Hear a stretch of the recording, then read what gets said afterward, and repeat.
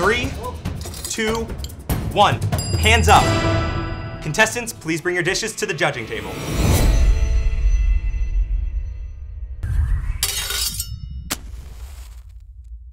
A recent survey of students on the University of Maryland College Park campus found that roughly 20% of undergraduates have low food security.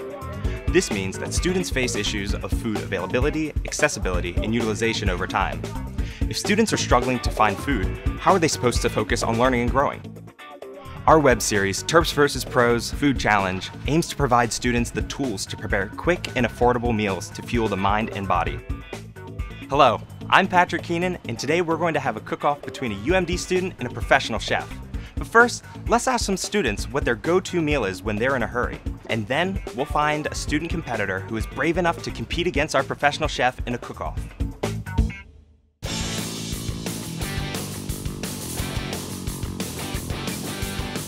What's your go-to meal?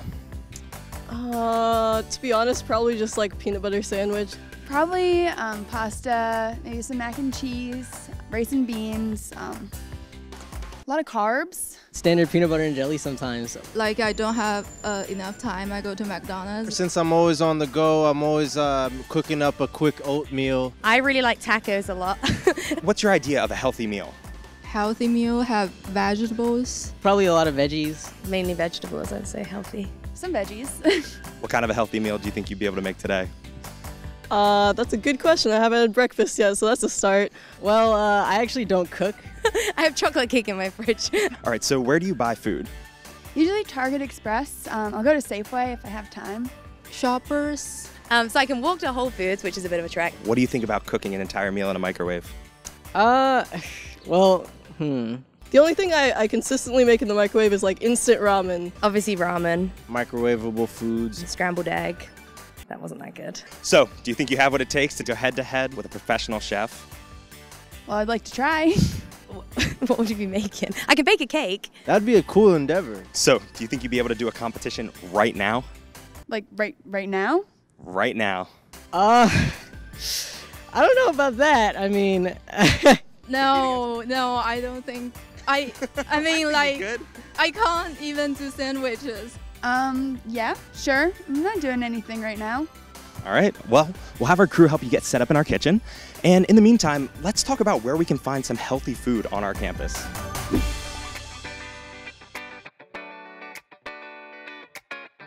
On-campus convenience stores carry a variety of fresh and non-perishable food. And if you pay with dining dollars, you get a discount. You can even visit the farmers market and support local farmers while eating well at the same time. Now, let's head over to our kitchen and get the competition started. Here we are in the kitchen labs in Marymount Hall. For today's challenge, our competitors will make their own 3-course meal using the appliances and utensils that an average student would have in the kitchen of an on or off-campus apartment. Let's meet our competitors. Hi, I'm Emma. I'm a senior at the university studying dietetics. Hi, my name is David Gonzalez. I'm executive sous chef here at University of Maryland. All right, so in 30 minutes, you both have to create a healthy meal using the ingredients you selected. You will also have access to a set of Wusthof knives, along with a basket of simple plates, bowls, and utensils. You ready? Your time begins now.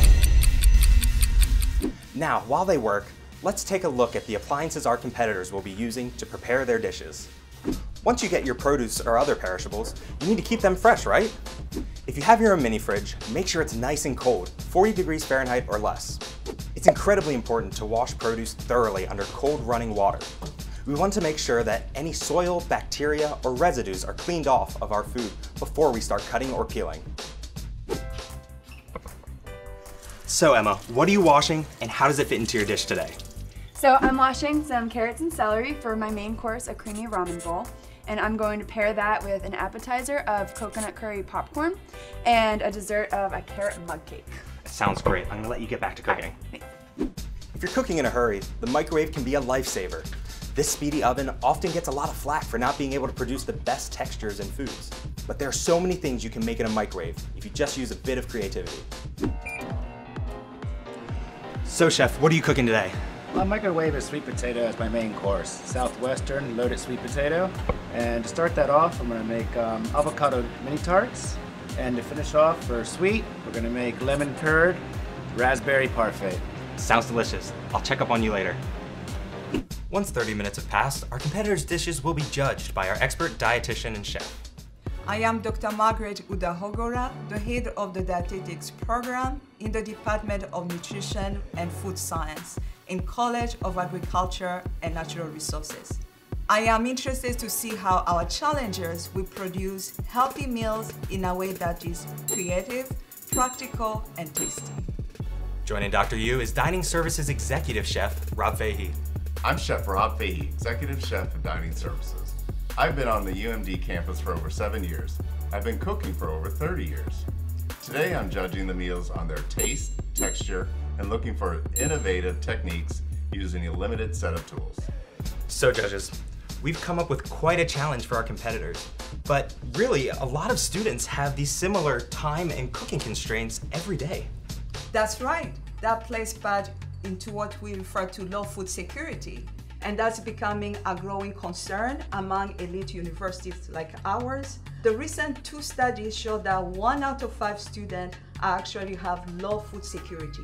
So we want to provide the student with easier way to have a healthy meal throughout the semester. Thanks, Dr. Yu. That's some great information. So, Chef Rob, cooking with a microwave is fast, but can you even make a good tasting meal out of it? Cooking in a microwave can be even challenging for a veteran like me, but learning a few basic techniques can help you get through this process. All right. Well, our competitors' dishes will be judged on how nutritious and delicious they are. Let's go see how they're doing.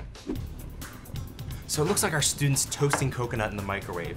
Now she's using 15-second pulses and stirring in between each pulse. You gotta be careful with toasting coconut in the microwave because it's filled with oil, and if you leave it for too long, it's gonna burn. I see David's about to put his sweet potato in the microwave. Here's a good tip. If you poke the sweet potato, it allows the steam to leave the inside of the potato. Chef David's parfait looks delicious, and you can see the lemon curd that he's using was made ahead of time so it had time to cool. Frozen fruit lasts longer than fresh fruit, and you can add them into a smoothie, and it's a good way to start the day. Oh, I'm almost done cooking my carrot cake, although this is going to be cutting it a little close.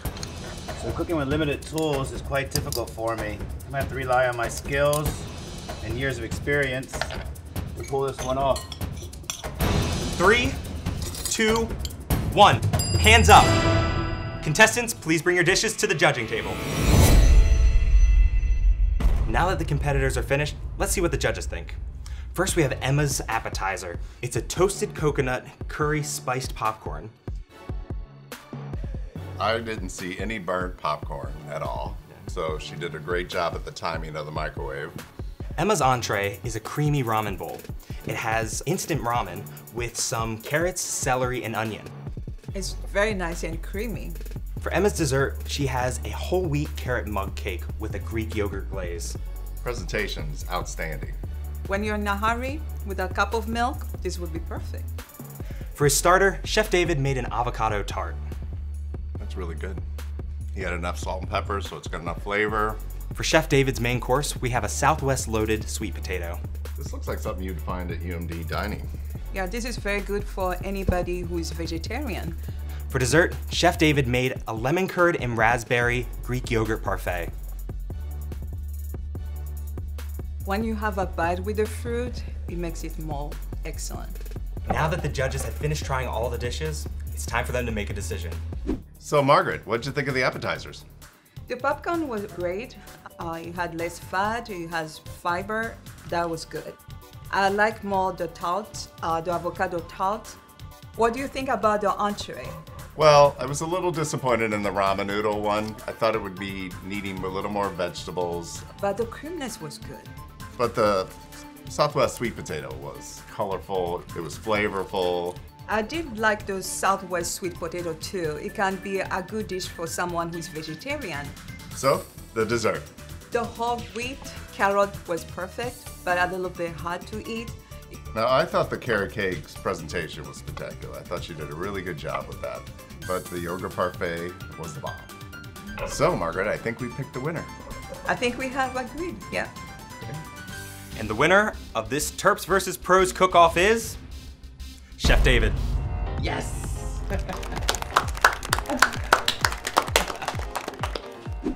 Congratulations to Chef David on winning today's Terps versus Pros Food Challenge. Join us next time to watch UMD students face off against top chefs and professionals in culinary battles as we take on the challenges of healthy eating that face students today. I'm Patrick Keenan. See you next time.